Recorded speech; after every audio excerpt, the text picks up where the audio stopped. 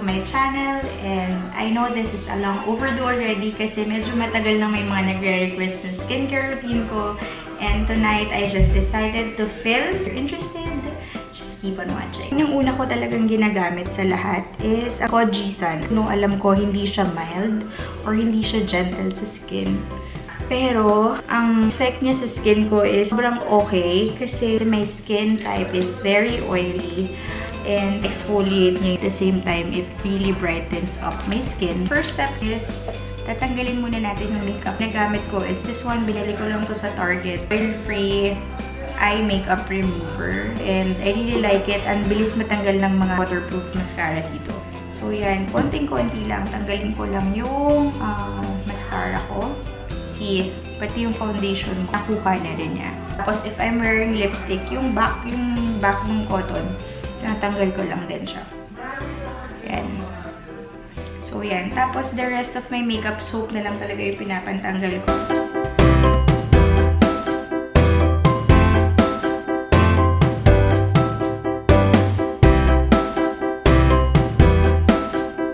Kumukuha lang ko ng soap.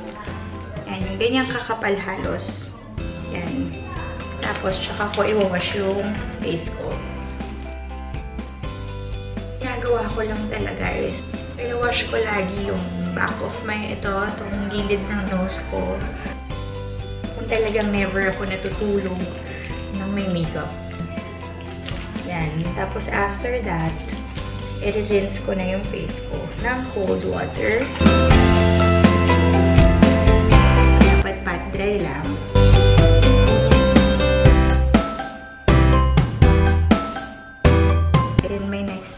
Is toner. Yung toner ko naman, ang ginagamit ko is the Insta Natural Vitamin C Toner. Spray bottle siya. I just spray mga 1, 2, 3, 4. So, yun there.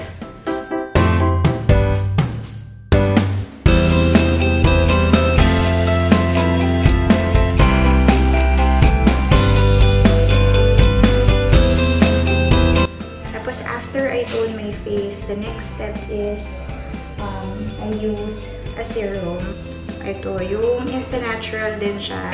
It comes with vitamin C, hyaluronic acid, alpha-arbutin, color orange yung liquid niya. Halos paubos na siya. Tapos, what I do is, sinispread ko lang sa hands ko.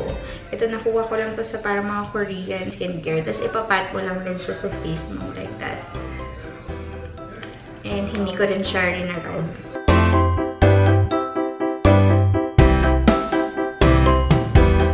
Hindi pa natatapos doon. I still have SoulCeuticals Day Glow. Vitamin C din siya. Tapos may ferulic acid. Anti-aging formula. So, ginagamit ko rin ito. Spread ko lang ulit siya sa kamay ko and then I just pat.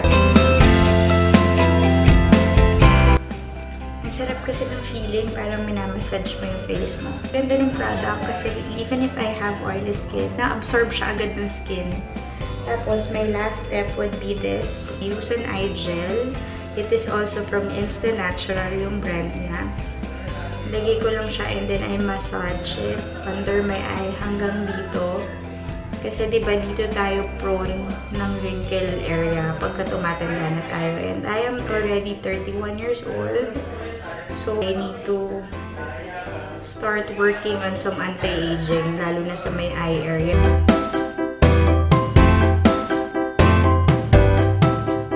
That's it. Yun lang talaga yung skincare routine ko, and I've been into this skincare routine since 6 months already, and I really know my skin looks, and sometimes I get occasional breakouts or pimple just like this, kaya ako may acne marks. Pero other than that, okay yung skin ko. It's still oily, but maganda siya and clear siya most of the time. So, that's what I really like about this skincare routine. That's about it. Ganun lang kasimple yung ginagawa ko. Sorry if yung mga products hindi mo mabibili locally. Actually, yung Project Sun lang talaga yung mabibili mo locally. Pero, I really wanna be honest in this video and show you what I really use. And if you're interested on buying the Insta Natural, I just bought mine in Amazon. And you can check it. It's purely organic. Kaya gusto ko siya. Thank you again for watching my video. And I'll see you on my next one. Bye!